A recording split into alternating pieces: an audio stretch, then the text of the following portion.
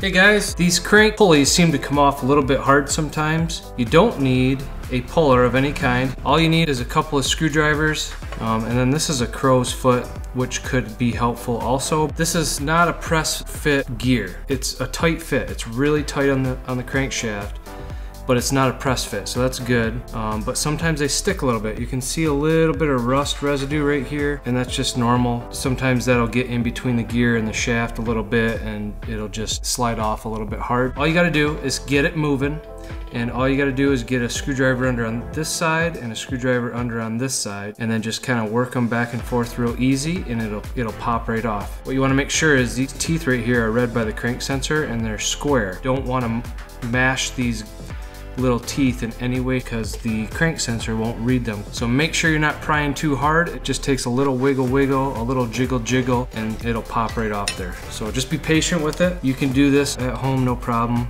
I like to find a spot like right here on the back side where there's this little flat part, kind of like this. There's a flat part over here. So if you can get under a flat part, you're a little safer. But realistically, as long as you're real easy with it, it should be fine. So I'm gonna go right here with this screwdriver. Sometimes if you wiggle just one of these, you can get it to come. And look at that. The key is lifting on both sides. So you wanna lift on this side a little bit and on this side. Like if I just lift just on this side, it's more difficult. Where if I push on this side, usually it'll pop right up. So that's how you get your gear off. You can see it's stuck a little bit there. So I'll just get under here a little more. And now I'm gonna get my crow's foot under one of these sides and you just barely wanna put pressure under there and work it. Use the least amount of pressure possible. Once you get these off, you can try to clean them up a little bit with just a tiny light Scotch-Brite pad or maybe some emery cloth, going real easy with like a 400 grit. It don't take much.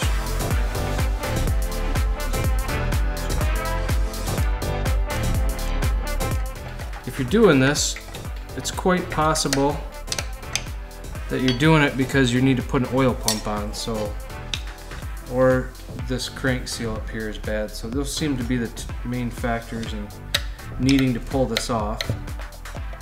I'm actually swapping a motor, and this crank pulley on 03 versus 05s has a few more teeth.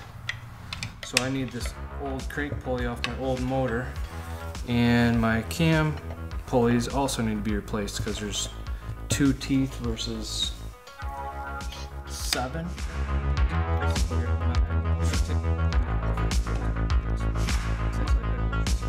Just that little bit of wiggle left and right, both sides, that usually will do the trick. Sometimes these things will just slide right off, but if you have this problem like me, hopefully this video will help you get this sucker off. It's right there. can't be much holding it here. So you can see the idea. That's basically the idea right there all the way. And you see some pry marks right there, maybe a little bit right there too. I don't think I damaged those teeth or mushroomed enough to worry about it. If you're still here, this is the little file that I had intended on using. And I don't remember where I got this set, but it's a miniature file set basically. See where I touched that tooth, and I think it's perfectly fine, but if you're worried about it, just take that and just kind of make sure it's nice and square. We'll get this tooth over here. Maybe I'll touch this one up. Get the top here.